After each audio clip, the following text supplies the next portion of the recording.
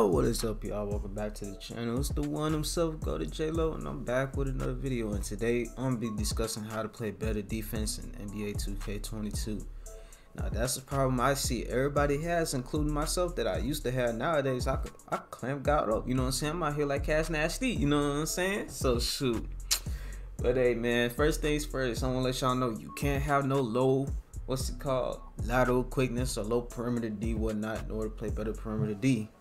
You can't just expect that, as well as a low wingspan. So don't be crying if you got like a 50 lateral 50 perimeter D and a T-Rex arm wingspan and expect to be clamp God, bro. You cannot be doing that, bro. Real talk. Now, with all that being said, hope y'all enjoyed this video, as well as I'm gonna be showing a little gameplay while I explain it too as well. But let's get it, y'all. Now with this next clip that I'm showing y'all, I'm basically gonna be explaining how to guard people to like the left, right into a 3 or fadeaway type deal. Now what you want to do is, you see what I'm doing in this clip right here. I'm trying to cut off one side. I'm trying to play them to the hip. You know what I'm saying? That way if they come my way, I get either a bump animation or I could get a steal.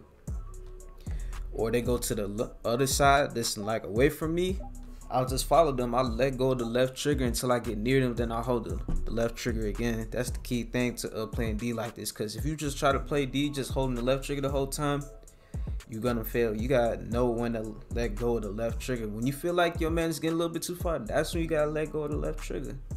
You know what I'm saying? So, and another thing too, you don't want to be too far away, especially with shooters. You gotta like maintain a certain distance. I say like small to medium, but not playing too tight. Only reason why you want to be tight enough is when they like near you and try to go in the same direction as you. That's the only time I recommend playing up close on like play shots, you know what I'm saying, or builds that's like sharpshooters and all that.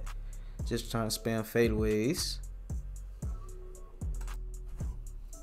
Now with these next two clips, I'm gonna be showing y'all how to play defense against somebody that could slash as well as shoot the ball averagely. You know what I'm saying? Like, you still gotta respect their shot. You can't leave them wide open, otherwise they'll grain it. Now you still want to keep the same principle of cutting one way off, but you want to be a little farther back than what you normally would be. You know what I'm saying? But not too far back. You want to be close enough to the point where you can at least get a 10% contest, or like move in close as they shooting to get some sort of a contest. And back enough away, so they say they try to slash straight forward with their speed and all that, you can recover quick enough to beat them to the spot. And that's what I'm doing, as you can see up in these two clips right here. I'm staying my distance, keeping back. I get a contest, that's a good contest. Staying back, try to drive, still get a good contest, able to beat them back to the spot. And that's basically everything that you gotta do with playing defense against like somebody that can shoot decently and slash.